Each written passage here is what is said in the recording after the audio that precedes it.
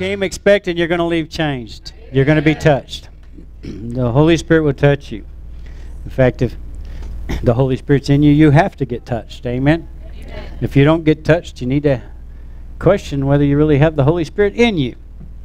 Whether you've accepted and you're in the right mind to expect. The title of the message today is When Your Mess Becomes a Message. I used that last week. I was talking about God can take your mess, turn it into a message. Amen. And now we're going to actually break that down. You know, I don't know how many of y'all know how much power you have. But if you listen today, you have a bunch. Amen.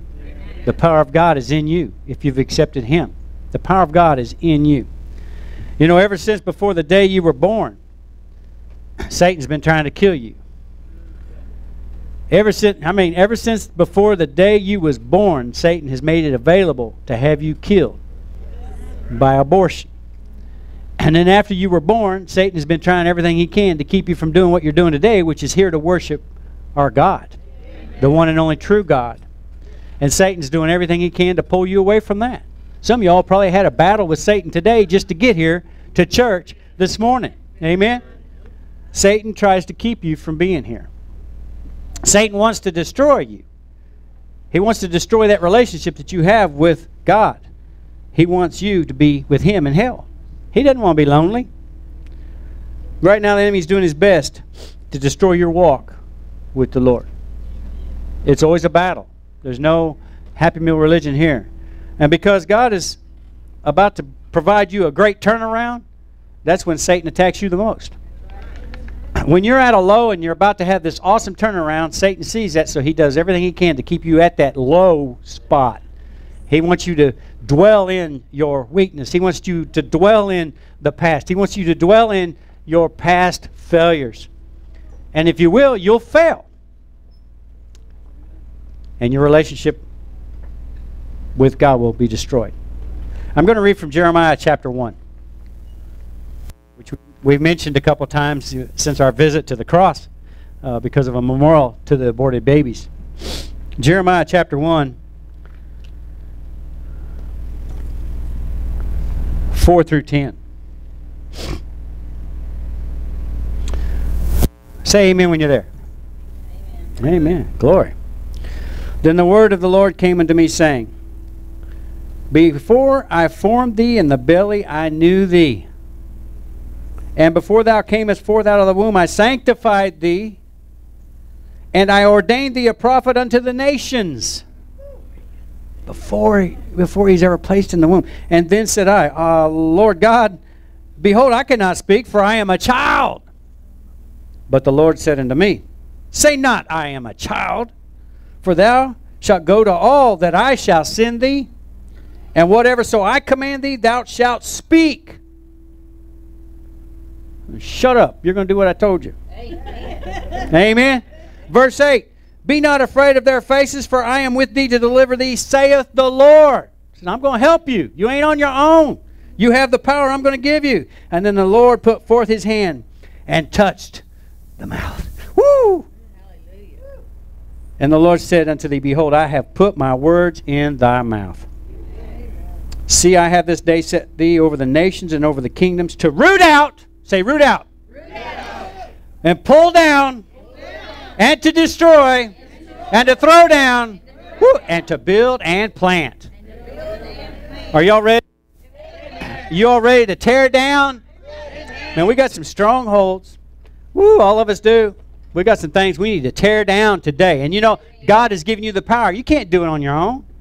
We can't do anything on our own except get in trouble. Amen. That's glory to God. Before we were formed in the womb, before we were ever formed in the womb, God knew us. God ordained us. God sanctified us, anointed us, every one of us. Y'all getting this, right? Yes. Glory to God. I got some norths and souths. Have your lips been touched today? Yes. Have your lips been touched? You believe that God's got the power and it's in you, through you, to do something for His glory. Yes. Hallelujah. So you're ready to root out and pull down?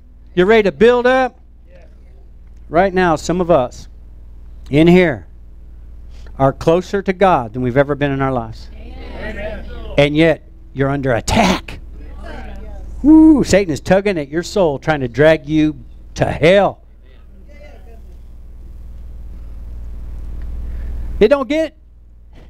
There's never a point where you reach where you say, I have no worries, there's nothing going on. You got to be ready to fight at all times. Amen? Satan sees you getting closer, he's getting upset. When you get on fire for the Lord, hell starts raging, man. Huh? You want to know why, right? I told you already, but just in case you missed it, Satan don't want to be alone. He tries to remind you of your past because he knows what his future is. Y'all read the end, right? You read the last chapter of the book. You know, we win! Woo! Brothers and sisters, you may be in a mess right now. Some of you are. Some of us are. We're in a mess. But God wants to take your mess and turn it into a message so bad. And you can, with His power. God can turn our mess into a message. You want that, right? Yes. He could take your mess of unbelief. Uh-oh. Somebody need to hear this. He could take your mess of unbelief and turn it into a message of faith. Amen.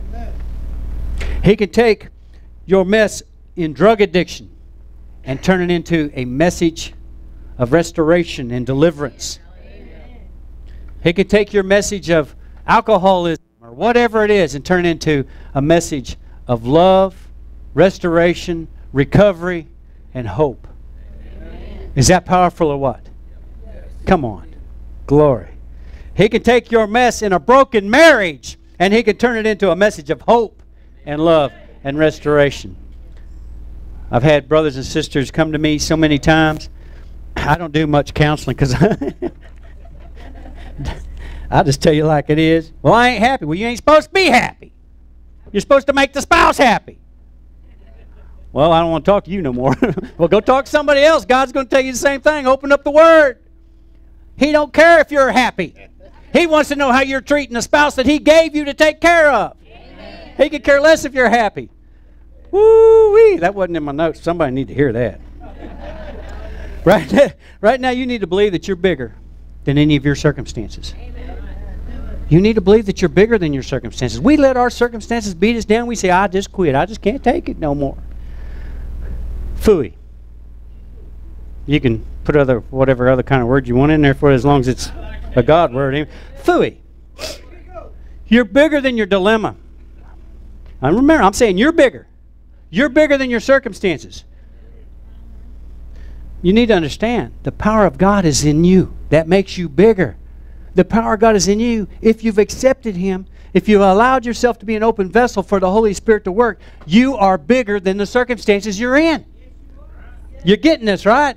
Glory. Hallelujah. If I can ever get you all to understand how powerful you really are. Uh-oh. This is a sleeping giant right here. How many people's in here, Randall? How many people we got? There is 66 in here, and we're a sleeping giant. Now, that sounds like just a few people, but there's 66 messages being given. There should be 66 people, including myself, that's counting me, right, applying it to our lives to be changed for God's glory, to do something. Amen. If I could just get you to realize how powerful and how much power you have, oh, there'll be no stopping you. Some of you have been turned loose since you came here, and I became your flesh shepherd. You're bold in the Lord, saying prayers and bringing in salvations for God's glory. Well, we ain't through yet. Everybody needs to be doing that. Look, if you've got the power, say, I got the power. If you've got the power, then I'm telling you, there's no stopping you from witnessing to people. Witnessing to people about the Lord Jesus Christ at a gas pump, at Walmart.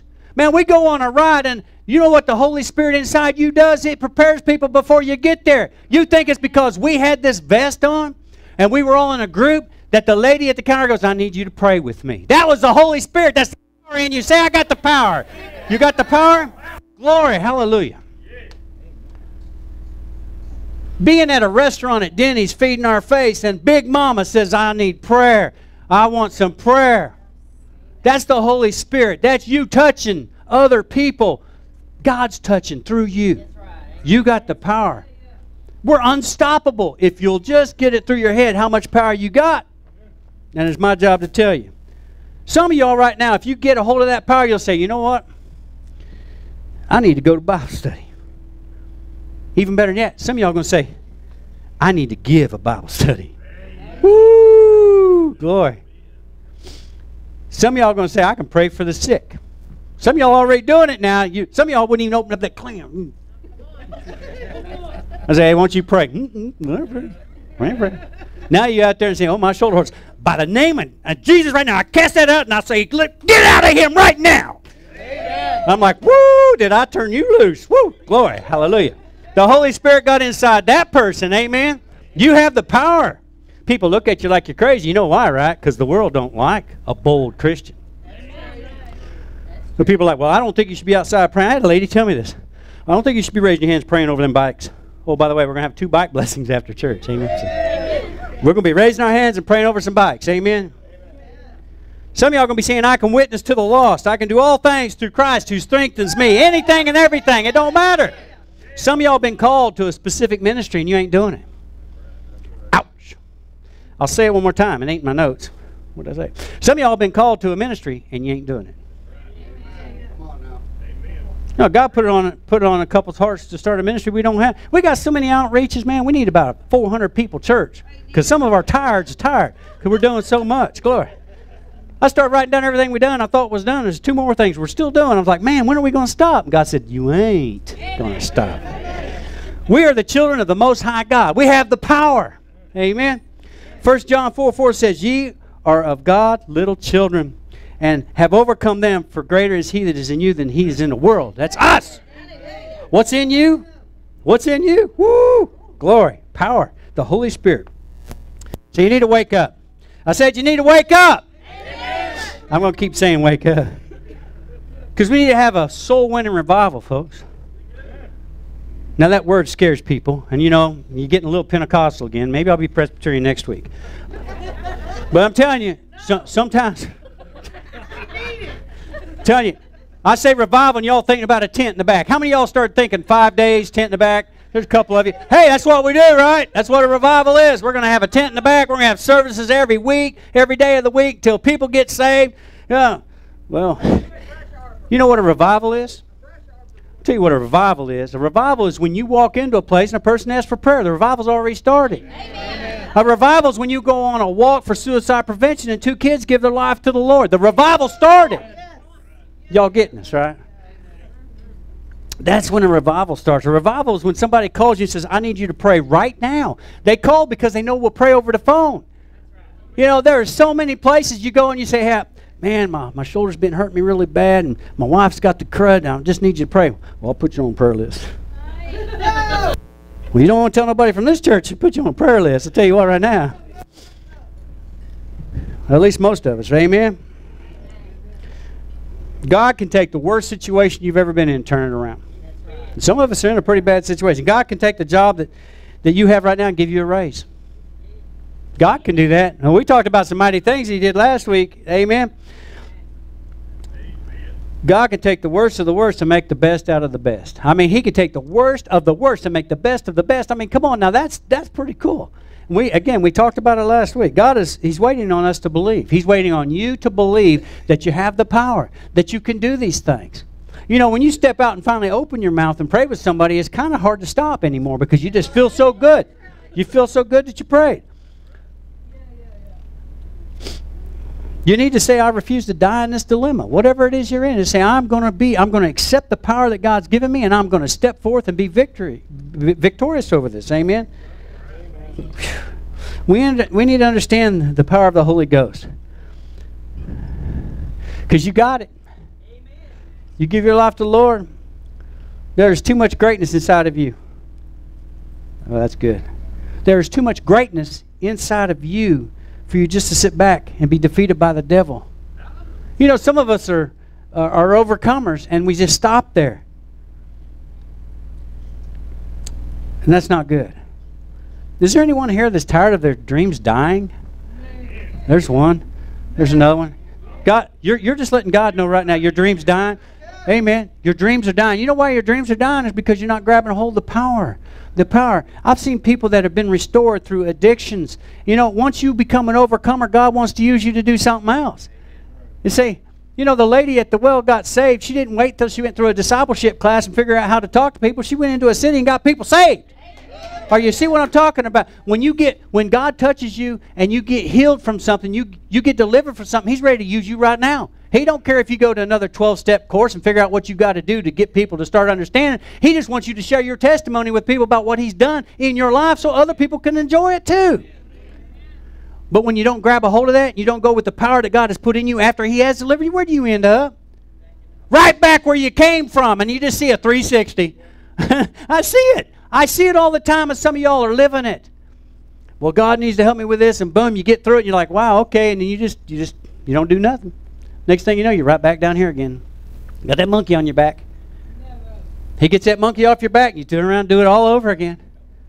God wants to use you the minute He's got you out of that. As soon as you become an overcomer.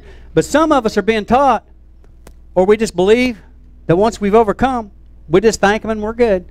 But He wants to use you in so many mighty ways. Romans 13:11-12 says, and that knowing the time, that now it is high time to wake up out of sleep, for now is our salvation nearer than we believed. The night is far spent, the day is at hand. Let us therefore cast off the works of darkness, and let us put on the armor of light. Let us cast off the darkness. Okay, it's gone. Put on the armor of light now. The same day, right then. Do it. Amen? Amen. It's time for the church to realize who we are in Jesus Christ. Who are we? Where is the power? I have the power. I have the power. We are anointed. We are commissioned to go into the world and spread the gospel of Jesus Christ. It wasn't a suggestion. It was a commission. That's what we're to do. That's what you're to do. Commission to heal the sick. What? Wait a minute. You're going a little too far now. We're supposed to heal the sick, folks. We're supposed to cast out devils. We have the okay from God. God gave us the okay to do that. We have the power of God living in through us, through the Holy Spirit, to do what He's asked us to do, commissioned us to do, told us to go do. We have to understand who we are. Who are you? Do you have the power? Woo! The worst time in your life. Some of y'all are sitting there going, well, I'm just not ready yet.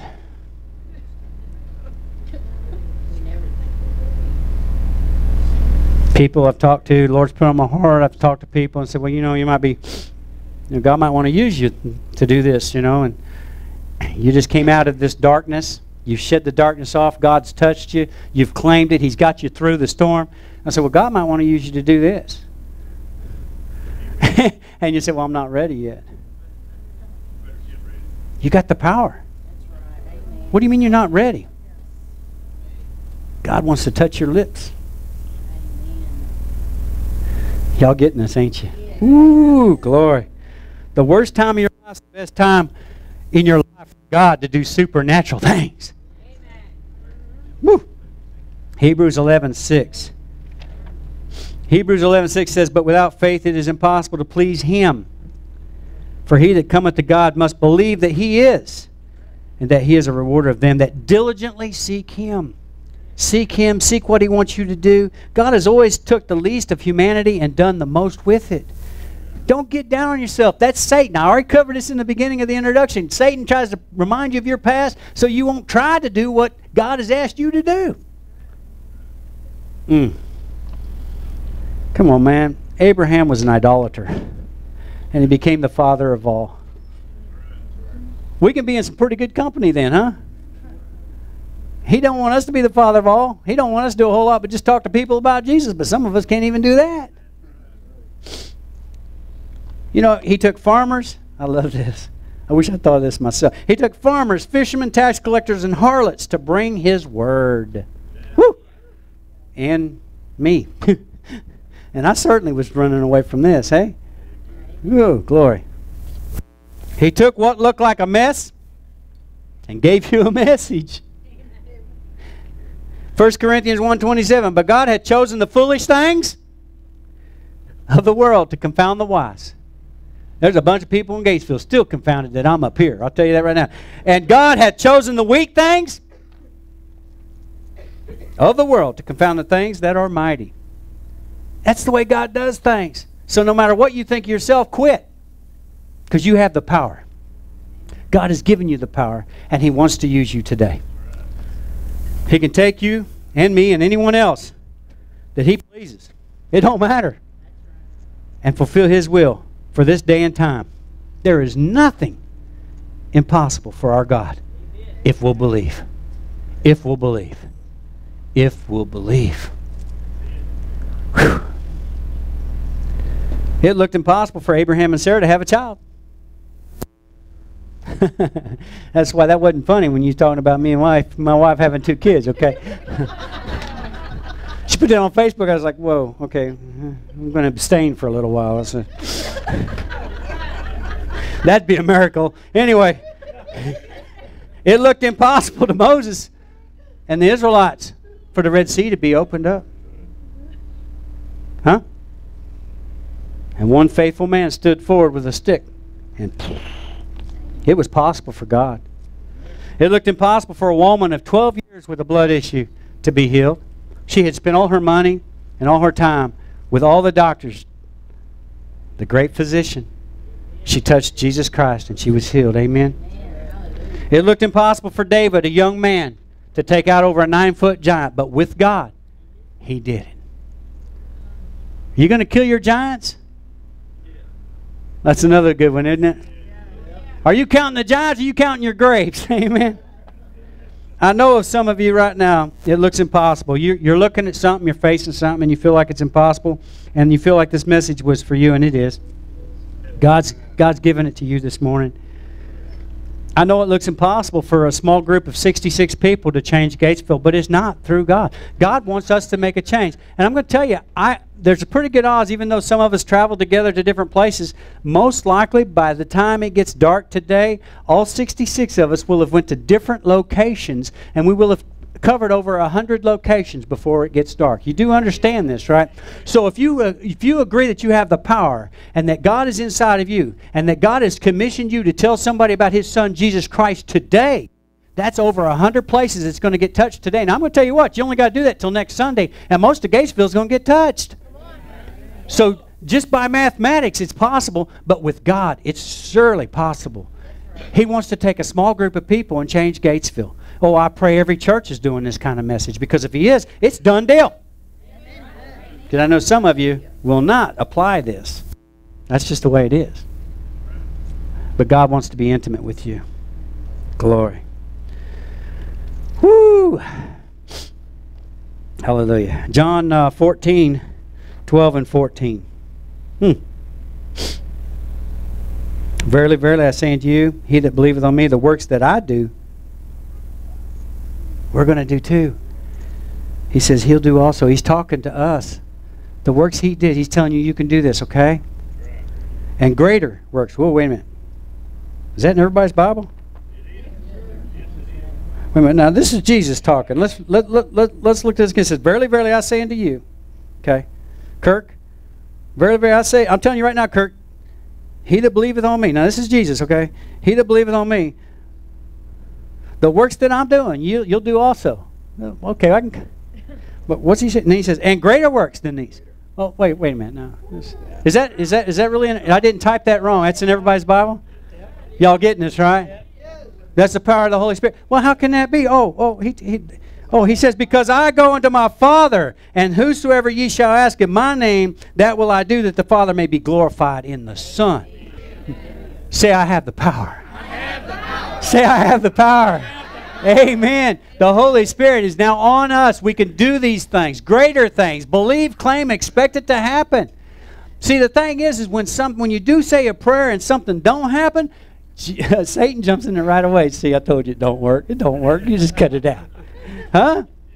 Don't ever question why it may take longer. Just move on to the next one and keep praying. Don't even look back. Some people have said, I'm a fly-by preacher. One guy's knee was hurting, and I claim it in the name of Jesus. I kept on going. Didn't even touch the man. Larry's going, hey, come here. Hey, look. That's you see that?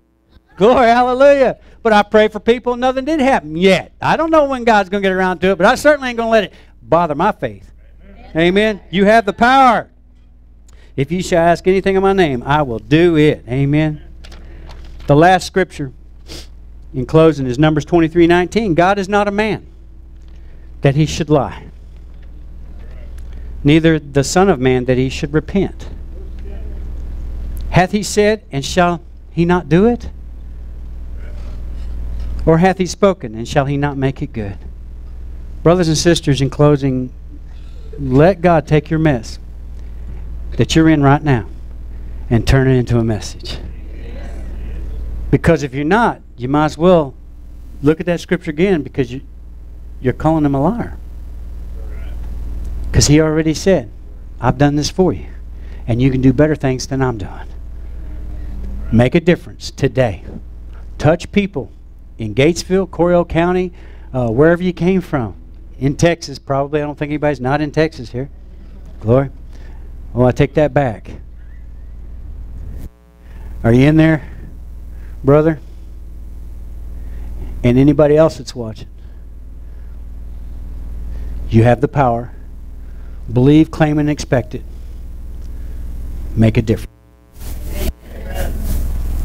I forgot, little bitty church like this, and God's touching so many people. Did you ever think a little wooden building ready to fall down in Gatesville, Texas, be touching people from California to Florida, New York to Texas?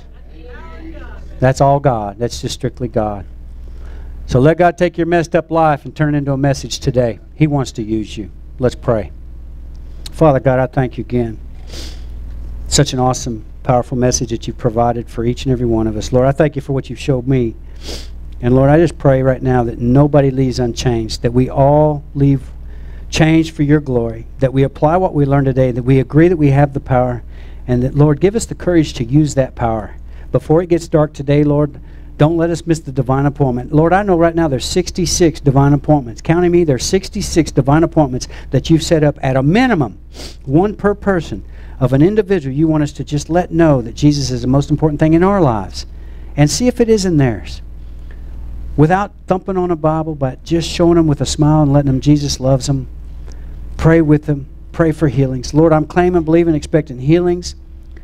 I'm believing recovery, restoration, and I'm believing for salvations and rededications for your glory from this small amount of people that you want to use in a mighty way today. And it's in Jesus' name I pray. Amen.